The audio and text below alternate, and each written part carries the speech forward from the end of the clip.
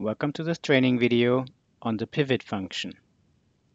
You can download the workbook to follow along in your own copy of Tableau.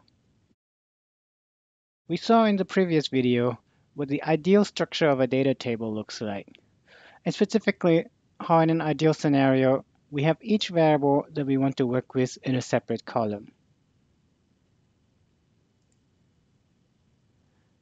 Now there are cases when your table might be structured a little bit differently. For instance, here's the same data that we've used before, but structured in a different way. Instead of having all the CO2 values in one column and the years in another column, we have one column for each year, with the column header being the year and the rows below that being the CO2 emissions for the different countries in that particular year.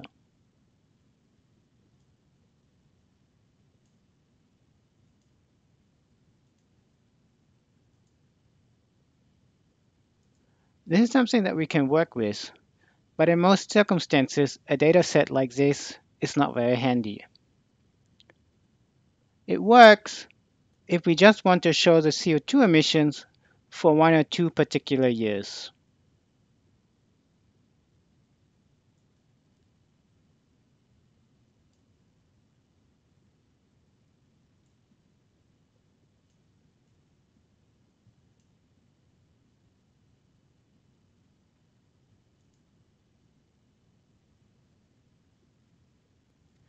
But as soon as we want to look at several years, it becomes very difficult to put together a chart because we have this long list of fields that we need to handle. Also, there's no straightforward way to create a simple line chart that shows CO2 emissions across all those years.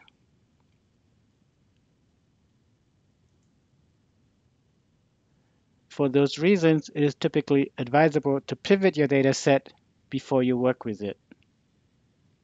That is, we want to transform it from this wide format to what is called the long format, whereby you get year and CO2 emissions to be two variables that you can work with. To transform a data set like this in Tableau, simply select all the columns that you believe belong together.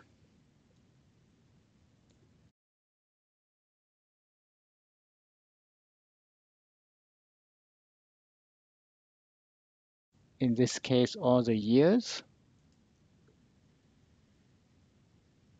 Go into the menu and select Pivot.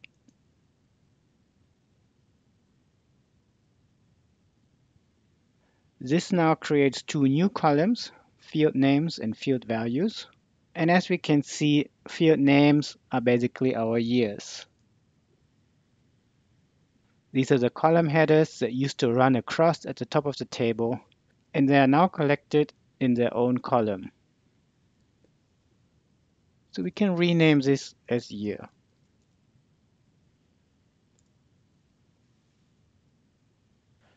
The second field contains the values that we had in the different columns.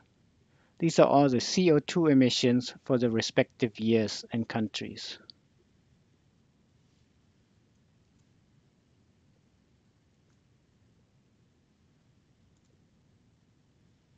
Essentially, what a pivot like this does is that it stacks what used to be separate columns on top of each other, so that we have all the values now in one single field.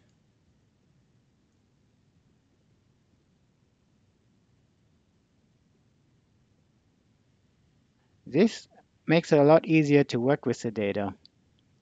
Now we have two columns, year and CO2, that we can use, for instance, create a line chart that we wanted.